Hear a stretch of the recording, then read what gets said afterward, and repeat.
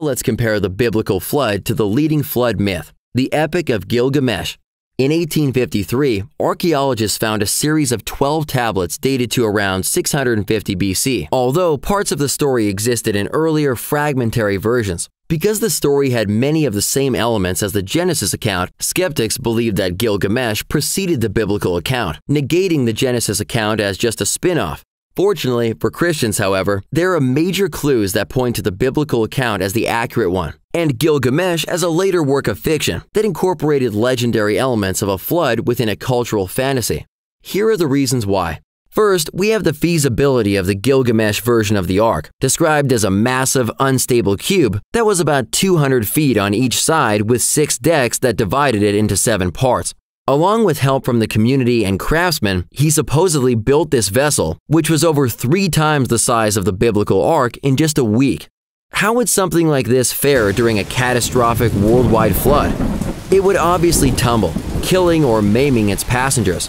That's obviously quite different than the biblical Ark, which had a 7-to-1 length-to-width ratio, which is very similar to many of today's ocean barges, making a feasible design for staying afloat during the flood. Scripture provides clues that Noah and helpers likely had between 55 and 75 years to build the ark. The second key for determining which of these flood accounts is the original is the duration of the flood provided by each. The Gilgamesh flood lasted a mere 6 days, whereas the Genesis flood lasted 371 days. Both accounts claim the flood was worldwide. But how could water cover Earth in just 6 days? A floating 200 by 200 foot cube and 6 days for worldwide inundation certainly stretch credulity. The next consideration is the reasons for the flood given by each of the 2 accounts. In the Genesis account, God's judgment is just. He was patient with utterly wicked mankind for 120 years before sending the flood, and showed mercy to the last righteous family. In the Gilgamesh account, the flood was ordered by multiple self-centered squabbling gods that were starving without humans to feed them sacrifices. These 2 are quite different. Finally, there are several other parts of the Gilgamesh account that are obviously mythical, such as Gilgamesh being 2/3 divine and 1/3 mortal. After oppressing his people, Gilgamesh and others called upon the gods, and the sky god Anu creates a wild man named Enkidu to fight Gilgamesh. The battle is a draw, and they become friends. Gilgamesh apparently also encounters talking monsters and a scorpion man in his journeys. Many myths are based on historical accounts, but they get embellished over time, becoming more and more mythical as the story is repeated over generations. This is exactly what we see with flood myths like Gilgamesh. They take the original historical account, the biblical flood, and grow it into a mythical, interesting story over time. For example, the earlier version of the Gilgamesh flood account clearly identifies the flood as a local river flood, with the dead bodies of humans filling the river like dragonflies, and moving to the edge of the boat like a raft, and moving to the riverbank like a raft. Centuries later, this gets exaggerated into a global worldwide flood, where humans killed in the flood fill the sea like a spawn of fish. Both accounts have a god or gods that are sending judgment, describe a worldwide inundation, have an ark built to specific dimensions that are loaded with surviving humans and animals, and land just a few hundred miles apart from each other after using birds as a test to find dry land. Myths often grow from being historical to being more mythical, but they almost never develop in the reverse, becoming more truthful and accurate over time. While these accounts mirror each other in so many ways, which account is the original historical one? The feasible one, of course. While both accounts describe plenty of divine intervention, only the biblical ark's size, shape, function, build time, and flood duration makes sense. Let's see what Dr. Randall Price, distinguished research professor and curator at Liberty Biblical Museum, has to say about this topic. What extra biblical text would you say substantiate the flood account in Genesis 6 through 9? Well, let's work our way backwards. We can start with all the church fathers. Every one of them mentioned the flood, and it's always a global flood. There's no example in any of them of a local flood. And then, as we move back to a first century writer like Flavius Josephus, who wrote for the Romans, he's writing a history of the Jewish people, primarily to impress the Romans because they defeated the Jewish people. It makes them look greater if they defeated a great people. But he's going into the details, and he talks about that in this place where the ark landed, they call it Armenia, they say that there are people who show relics of the ark. There's at least 4 different accounts in Josephus where he says people chip off pieces of the bitumen and make amulets of it, or people are shown these things who are curious to see them, or that all the history of the barbarians, he says, he talks about Egyptian and Chaldean and Greek, all of these have similar accounts of the flood, and he said this was the same as the legislator Moses, he talks about, who wrote. Now we go back in time, and this are those barbarian accounts. We have Sumerian accounts, the Eridu, Genesis. We have the Enuma Elish. We have Atrahasis. We have the Gilgamesh epic. We now have the Simmons cuneiform tablet, or the Ark tablet. And we have the Sumerian king list.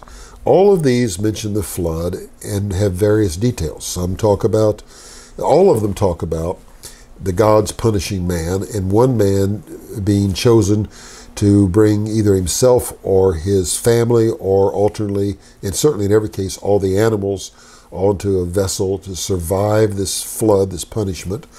And then afterward, we have various details. He sent out a dove or a raven, which is like I mentioned in the biblical text. And almost all of them, when he gets off the ark, offers a sacrifice to please the gods. Well, this is not only in the same chronological order as you have in the Bible, but it's the same unique events and details that are in the Bible. Now, all these predate the Bible, and you could accuse the Bible of copying from them, but as we mentioned earlier, the problem is the Bible comes across more simple, more historical, more believable, while these are complex myths, and they differ among themselves in those details. But where they all agree is the similar core history that must have been passed on after the flood, and as civilization spread out and generations begin to go their own way, they develop their own myths, which keep that core common history, but add to it in their own direction. The Bible doesn't do it that way. It's not a perception. They're saying this is the way it happened in an orderly event. And they don't do like these others. They give you clear genealogies. They give you historical time frames.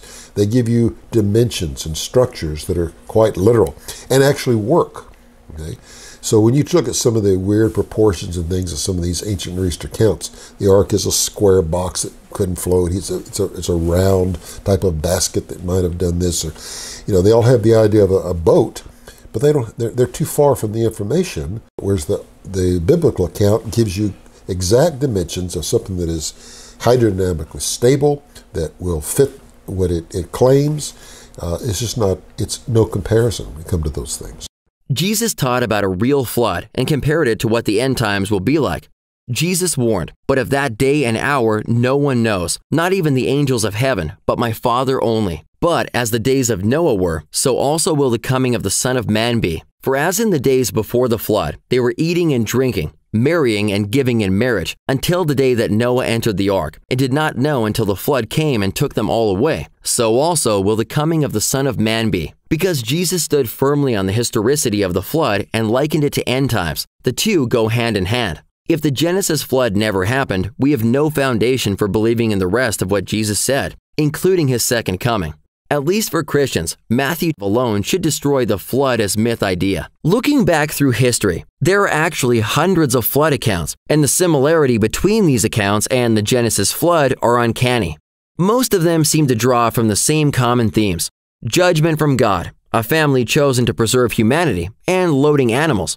The early Chinese certainly seem to have Genesis and the flood in mind when they invented written language. Together with the Jews, Chinese is one of the earliest and the oldest enduring civilizations. It has a 4,500 years of unbroken history.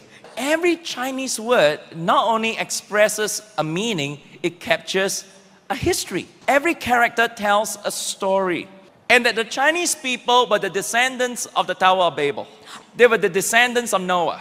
Surely they want to record all these global cataclysmic events. So I'm going to show you that all these global events were documented in Chinese history. Now notice, watch everybody. 每一个人仔细看啊， God took clay to, 神拿了尘土起来， He breathed with His mouth. 用口吹气进去， on two people. One is a man, 2个人身上，一个是一个人呐、男人， out of his side came forth a woman 从他身旁出来了女人， and put them in a garden. 把他们放在这个范围里。 That's how you got the word garden. And the Lord God commanded the man, saying, Of every tree of the garden you may freely eat, but the tree of knowledge of good and evil you shall not eat, for in the day that you eat of it you shall surely die. So God stopped them, 神拦阻他们， prohibited them. 禁止他们。 Now, to forbid in Chinese is this word 禁. Now, how do you write the word 禁? Now, look. God put them in a garden. You have trees. 神给他们放在园子里面，有这个树林在， He gave them a revelation. 启示的还把启启示告诉他们的这个柿子。是 God gave them revelation about the tree.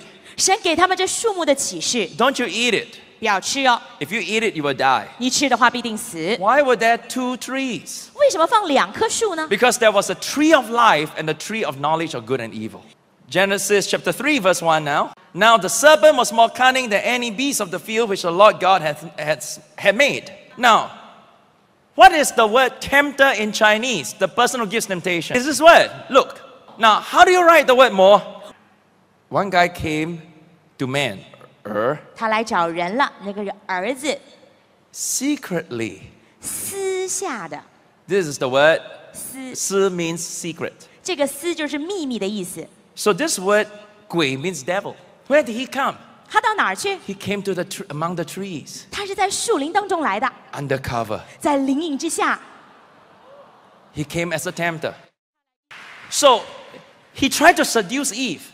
Eve, eat the fruit. 夏娃吃着果子， Eve, the Bible says, lusted after the fruit, got greedy for it. How do you write the word to lust? Notice is again those three over a woman. All the story of creation was recorded in their writings. Now we come to the flood in Genesis chapter 7. So Noah with his sons, his wife, and his sons' wives went into the ark because of the waters of the flood. What is the Chinese word for a big boat? 船. How do you write 船? Look, 写这里.船这个字怎么写的？你看啊， A zhou, a boat, 啊，这就是一艘船，舟 with 8 people, 8. 里面有8口人。 You say, why 8 people in the boat? Because chapter 7 and verse 7 says, Noah and his wife, 2 people, 3 sons, that makes it 5, and 3 daughter-in-laws, that's 8. The first time boat was used, 8 people were inside. Where did the Chinese picture concepts come from? Why do these figures match Genesis history so clearly? Isn't it also interesting that all human history disappears about the same time as the biblical flood? Even secular school textbooks admit this. This is exactly what we would expect with civilization starting again after the flood. In summary, the Bible clearly lays out a flood account that, while miraculous, fits into history with much more believability than the mythical accounts. The ark is the only vessel in the ancient flood accounts that could have actually survived the flood. It was seaworthy and watertight, fit dimensions of many similar ships today, and could certainly hold the thousands of animal kinds necessary to blossom into the variety of animal life we see today. The obvious scars around the world also coincide well with the Bible's account, matching both the mega sequences in the geologic record and the massive worldwide fossil record, consisting of billions upon billions of animals buried in the muddy catastrophe that killed them.